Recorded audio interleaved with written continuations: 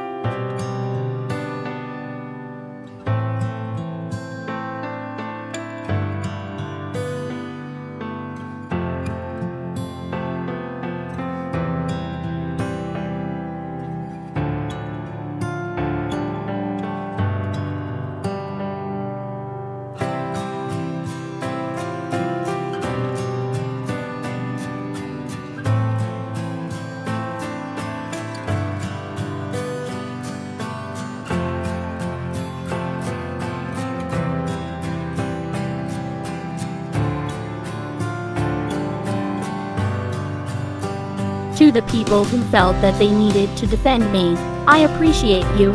I may never get to you personally, but know that your support means a lot to me. But right now, I would like to ask everyone, if you genuinely care for me, to please refrain from doing things that would further inflame the situation. I hope you will respect my simple request. P.S. This will be the last time I will be commenting on this issue. I kindly ask everyone to respect my decision. Thank you. Just wanna share what I learned. 3 reasons why God allow bad things to happen in our lives. 1. To change our character. 2. To prepare us for bigger plans. 3. Most importantly, to save our lives. Psalm 34:18. God is close to the brokenhearted and saves those who are crushed in spirit.